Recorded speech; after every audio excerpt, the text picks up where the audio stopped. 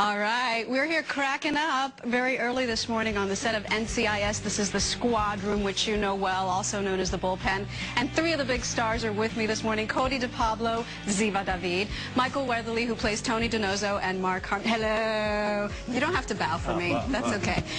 And Mark Harmon, Jethro Gibbs. Good morning, guys. Good morning. Very early here in Los Angeles. First of all, your name, Cote. Is that your real name?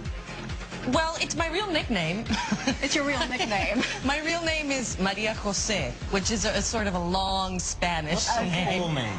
Maria Jose de Pablo. What's the rest of it? Fernandez. So the whole thing. Which, by the way, Keeps on going. just out of what a small world this is, I knew her as Maria Jose because both of us started our careers. We're both from Miami. We know a million people in She's common. very excited We've about the Miami discovered. thing. Yeah. And we both worked at Spanish TV in the same place. We did. And now we're both here on CBS. You are on this hit show. And I want to ask you, Mark, why do you think that NCIS is bigger than ever? Because this really is the little engine that could. Well, you know what? I think it starts with we all really like each other. After 144 episodes, have a great crew, great cast, and we work hard. Not that that's a guarantee of anything, but But it helps. Yeah, I think we've built our audience steadily over 7 years, and there's a lot of people responsible for that. I think one of the reasons that people love the show is not only because it delves into the science and the cases that NCIS investigates, but also because you throw a lot of comedy in. It's like a dramedy. So I want to ask you, Michael, where did that come from? He gets this a lot. I thought that was going to come from him. Well, the origin story. Do you mind the origin story? No, go. I was messing around, which sometimes I do, and Mark was having a scene with like an admiral or something, and I had no lines in the scene, which is dangerous. So I'm over chatting with a background artist who was, this was years ago, and was pretty. She was attractive. What a shock. And all of a sudden I felt this stinging pain on the back of my head and a slight whiplash, and Harmon was standing over me and he said, "Not while we're working." And then he walked back over, and that was that was not in the script, but then when they saw it, it became 145 episodes of me getting smacked on the back of the head, which I often deserve. Which we all really enjoy. And you guys enjoy. Okay, let me ask you, season 6 ends with the mother of all cliffhangers. Poor Ziva is left behind in Israel. She's no longer on your team. Poor Ziva? She's being a terror. Don't start this back and forth here. This is for the show. Because you do feel. So, and then you come back without her, and you have all sorts of resumes on your desk looking for people to replace her. I want to show a clip and then ask you about it. Okay. You pick. After we get back, First things first, got to narrow down prospective agents. It's got to be a woman. those are just the women. Are there photos in here, boss? Boss, really? Tony picks? Because, coming from anyone else, that might be considered a lapse in judgment. Okay, you both picked. That makes much more sense. You don't trust me to be professional? No casting couch. I don't want you to find a replacement. I want Ziva. Is she coming back? You'll have to see. Oh, please, give me We're something. only a couple of hours away. Give me something or I'm busting out the Mossad interrogation techniques. I think it's sort of like Burton and Taylor. I think we could get married like several times. And there might be Who's Afraid of Virginia Woolf somewhere in the middle. Okay, so she might come back and marry you. Or she's Cleopatra. Mark? I think there should be a small hint in here that you're standing here interviewing her. Ah. No, that's true. See, you're good. That's why they paid you the big bucks. Very good. All right. Thank you so much. We'll have much more with the cast of NCIS here on the early show from Los Angeles, Valencia, actually. 45 minutes outside L.A. But for right now, let's send it back to you guys in New York.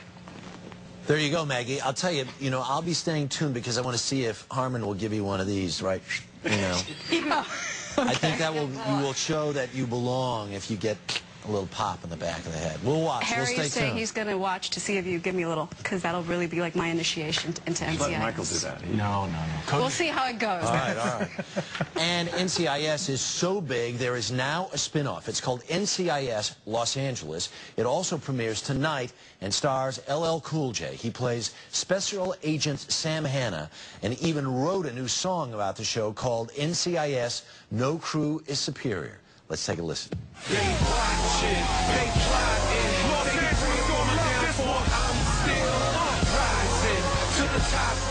you go.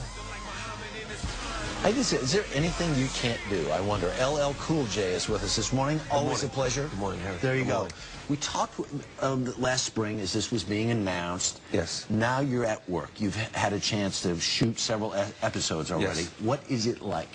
It's a lot of fun. It's exciting. I get to go home to my family every day, which is great. You know, long hours, but challenging. But we have a lot of fun. Chris O'Donnell's a lot of fun to work with. You know, my crew is great. You know, the cast members. It's a lot of fun. It's exciting. There's all this talk about you and O'Donnell. I mean, it's like, is there some bromance going on? Right? A bromance? Yeah, well, we do get along. We have great chemistry.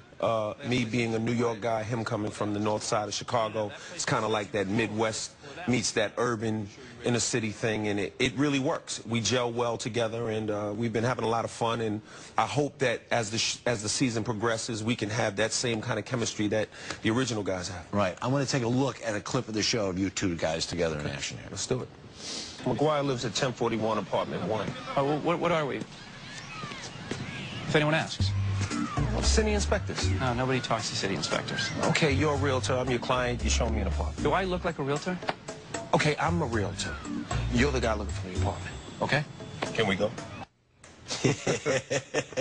We love, part of the reason I think folks love this show so much is procedural, but the people who are in the show really get, I mean, you get actual characters to play. Yeah, there's some great characters. I mean, it is a procedural, so there are some things in it that are kind of like formulaic, but there's a character element to it that takes it to another level. So, you know, my character's a former Navy SEAL. You know, speaks a few different languages, is an expert in Middle Eastern affairs. Chris's character is like a master of disguise and has been a lot of different places and has been at the FBI, he's been at the CIA, now he's finally at NCIS. But we still haven't learned everything about our characters, so we're as much in the dark as the public is, because you find out as the show goes on. Is there enough macho in the, I mean, you got so much macho just in that car. The car's not big enough. You know what, there's a lot of macho in it, but there's Linda Hunt as well. And Linda Hunt is phenomenal, and she has Academy Award, and that's real macho. That's you know, we also have Daniela Ruel, who is also on the show as well. So there's a nice balance. There's heart in the show as well. You could do a bunch of different things. You've had so much success doing many different things. To hitch yourself, your identity, your future to something like this is not a decision that's easily made. No. Why did you do it?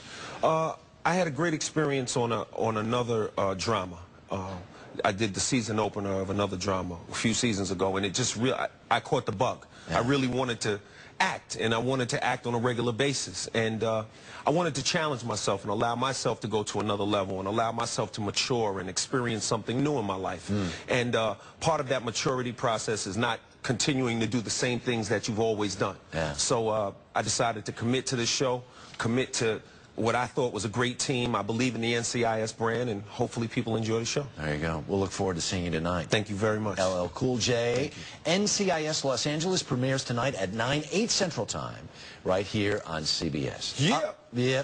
Up next, we're back with the cast of NCIS, and they will answer your tweets when we continue. What's up, Mark?